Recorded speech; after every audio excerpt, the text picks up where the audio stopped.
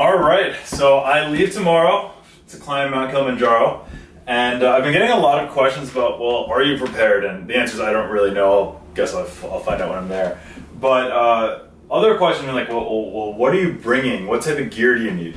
So I've laid out everything that I'm bringing on my bed, and I thought I'd walk through some of the gear at a really high level for you, and why I'm bringing some of it. So first off, I have my passport. Can't really get too far without that. And then I have some cash with me, new $100 bill.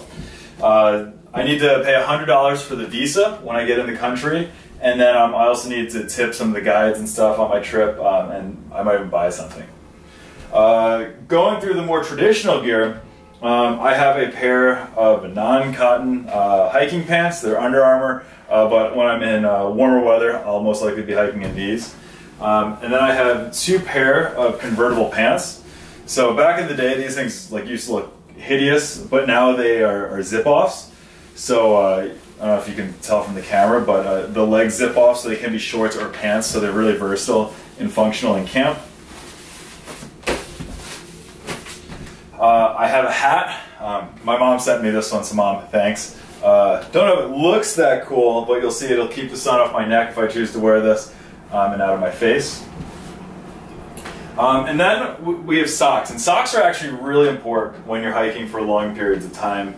I've referenced that in a couple other videos I've done. But I have three pair of icebreaker merino wool socks, medium weight, calf high. So these should be great. Merino wool, fantastic material. Shout out to New Zealand there. And then I do have two liners. So sometimes you wear a liner to reduce the friction on the foot, and it prevents blisters. Other times when it's really cold, liners will also help keep your feet warm. So I'll most likely alternate liners every day, but probably on the day I actually summit, it's going to be cold out, I'll definitely have liners on for the warmth. Now, whenever you're doing anything outdoors, it's all about layering, kind of like onions, right? So there's different layers, and you usually have a base layer. Usually that's some sort of a compression gear, something that is moderately warm, but things that you could easily put things on top of, right? So I have a couple different type of base layers. I have a natural one, again, merino wool base layer, long sleeve. Icebreaker is the brand there. Then I have two synthetic tops. One's Nike, one's Under Armour. So a little more compression gear, but it'll keep some warmth in, and I can layer on top of it. Whenever you're doing anything outdoors too, you're also not wearing cotton. So cotton's bad. So that's why you have synthetic and wool, because some of the properties are a lot more advantageous. In terms of day-to-day hiking shirts, two tops, an Under Armour and a North Face. They dry very quickly, so again, when it's warm, on warm days, I'll probably just wear this. I have two because you really want a pair of hiking clothes because you're going to sweat during the day, and then when you get into your camp at night, you're going to be cold, so you want something you can change into. So I'll probably alternate off every day what it is I'm wearing. Some other important things to note, I have my Nalgene. I'll probably actually wind up bringing two Nalgenes. I have a Camelback, so Camelback's actually the brand, but basically a bladder that can go in my day pack. That's a 2-liter one, so at any point I'm going to be carrying between about 3 or 4 liters of water with me. We have some stuff sacks over here. So these are waterproof and just great for organizing certain gear I have. And then we have my underwear. So I'm going to try to hold this up to the camera. I'm not sure if it'll see it or not. Here, I'll try to get a little closer. But it says 17 countries, 6 weeks, 1 pair of underwear, or maybe 2. So what I'm doing is I have 2 pair of hiking underwear. Again, good material, great properties. And then I have a pair of in-camp underwear. So same material, there's not compression, so I'll be a little more comfortable. So moving on a little bit outside of my base gear and what I'm wearing on a daily basis, because again, I'm going to be going through a lot of different climate zones. We have our outer layers. So first off, we have hands. I have 2 pairs of gloves. One's a light to medium weight. These are black diamonds. And then I have a pair of Gore-Tex North Face, so when it's really cold, and also if I need something waterproof. I have duct tape, because you can't go anywhere without it. I have what's called gaiters. So these go over your boots. So I have my boots here. They go over it like this, press around my calf. so that water and debris can't get into the open part of my boots. It's one of those things you don't think you need, but when it's wet out, it makes a huge difference. I have my rain pants here. Again, not Gore-Tex. It's been my life dream to get Gore-Tex rain pants. It's the one thing I've never bought, maybe one day. And then I have my 3 outer shells here, which I'm going to show you. And all of these are Arc'teryx, by the way, which is a great brand. So I have my in-camp fleece, so it's a medium weight fleece. Gore-Tex Pro Shell rain jacket. And then I have a Goose Down Arc'teryx jacket as well. And then these both have hoods on them. One thing that I do like about the Arc'teryx brand is that it is meant for outdoorsy and active people. I think they originally started as a climbing company, so you can actually move when you have the gear on and be really functional. Next up, we have all my camera gear. So right now I'm using some of it, so I obviously can't show you that. I'm shooting with my new Sony a6000, but I'm also bringing my GoPro accessories, extra memory card for my mirrorless camera. I'm going to be using a Class 10 128 gig card.